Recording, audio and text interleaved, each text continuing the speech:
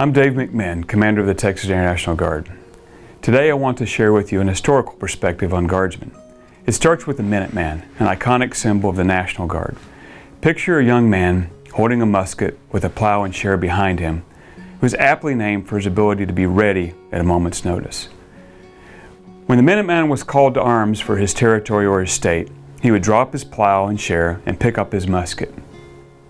When our forefathers settled this country, there were many threats. Attacking tribes, thieves, marauders. Because of this constant threat, nearly 400 years ago, the colonies and territories formed militias, groups of local farmers, shopkeepers who were prepared to defend their home against any aggressor. Led by military veterans with prior service in Europe, these men would muster to drill and practice marksmanship. In time, governors appointed adjutants general to organize these troops to defend their territory.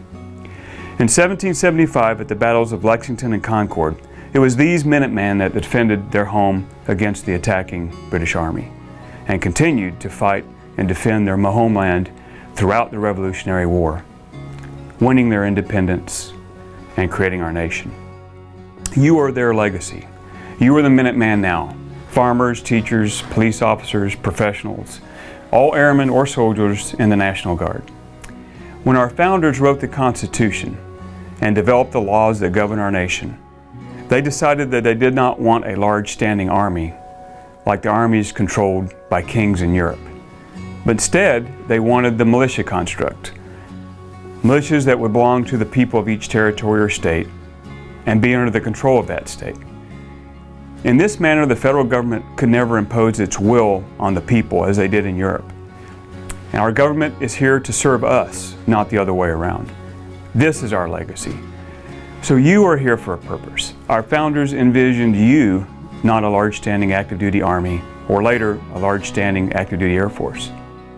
They wanted you to defend the state and nation, to be ready in a minute, to leave your fields, your jobs, and pick up your musket in defense of your homeland. That's our history, but that's also our future.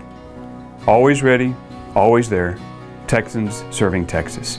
Thank you for what you do, and thank you for being part of the Texas military. Duty, honor, Texas.